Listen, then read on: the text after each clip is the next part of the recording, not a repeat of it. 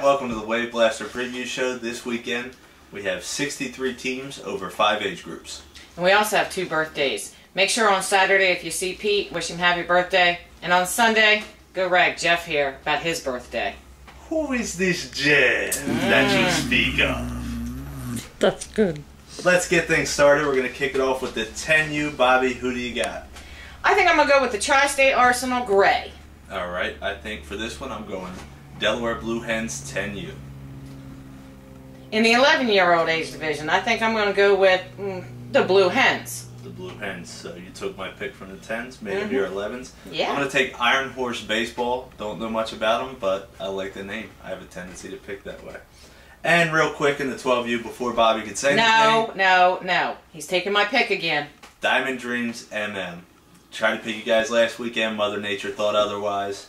Well, in this case, then I'll just go with the South Jersey Young Guns. Could be a good matchup in the championship game there.